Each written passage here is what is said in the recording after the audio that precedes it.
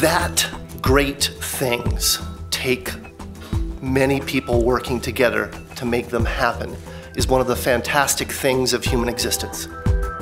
Not only have we driven the Rover, we've removed its arm, put it all through its paces, but it's been in a thermal vacuum chamber and kept very cold. Parts of it have been in a centrifuge. We've done drop tests, pull tests, drive tests, load tests, stress tests. Just an amazing amount of testing this vehicle has gone through.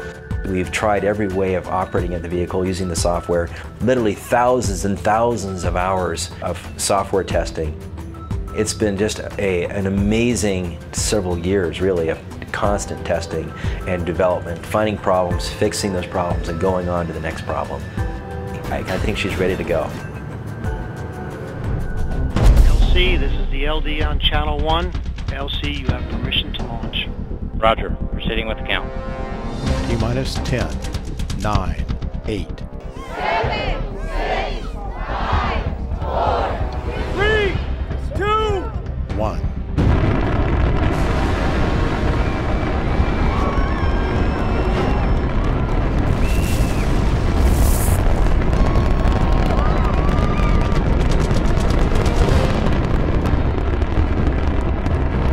Am I confident that she's going to go and she's going to be successful? Absolutely. It's going to go and she'll be good. We should have parachute deploy around Mach 1.7. The parachute is deployed. We are decelerating. Feed shield has separated where we found the ground. Standing by for back shell separation. We are in powered flight. We're at an altitude of 1 kilometer descending. Standing by for sky crane. Sky crane has started.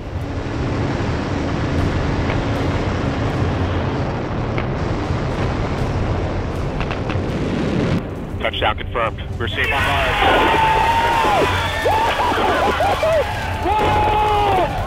Time to see where our curiosity will take us.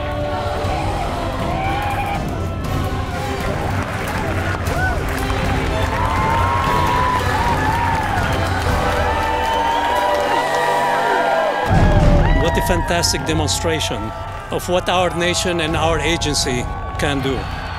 I could only think of the words of Teddy Roosevelt as I was sitting there.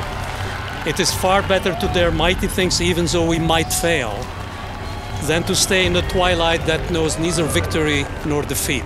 And the team brought us victory today.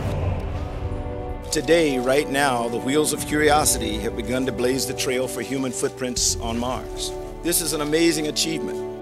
Well, today on Mars, history was made on Earth. The successful landing of Curiosity marks what is really an unprecedented technological tour de force. It will stand as an American point of pride far into the future. We've got a long mission ahead of us, and because of that and the capabilities of this rover, we have this possibility for just monumental science accomplishments. Within 2 months, the team found an ancient riverbed, evidence of flowing water.